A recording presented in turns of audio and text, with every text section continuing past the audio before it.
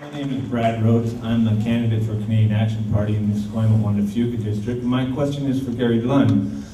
Given the fact that we're paying, I understand, in the neighborhood of $50 billion in interest to foreign banks, why is it that we don't use the Bank of Canada as our primary source for funding all of the needs that we have for government instead of paying interest to private institutions? When we used to use the Bank of Canada from the 74, not from, well, Mackenzie King up to 74, it worked very well.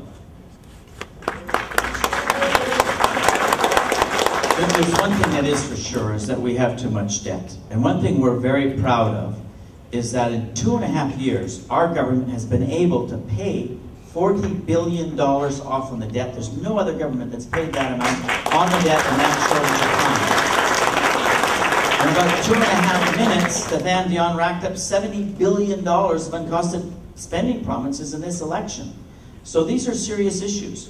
The other thing that we've done, when we're paying down the debt, we've guaranteed that we're giving that money back to the taxpayers in tax cuts. We've saved over $1 billion a year in interest alone. We will never go into deficit. We have a strong fiscal position right now. In fact, we're projected to have a $2 or $3 billion surplus this year. Thank you. Hang on. Why do we not use Bank of Canada? Respond. Why do we not use the Bank of Canada? Response from Brian. Listen, she didn't bring wants me to give her a minute. I'm happy to take that. Listen, when we have national debt, it's comprised of a lot of various instruments. It's comprised of people who purchase Canada savings bonds. It's provided from people who purchase debt. And that's what they do. The more important thing, and what I'm telling you, is that what we should be doing is paying down the debt.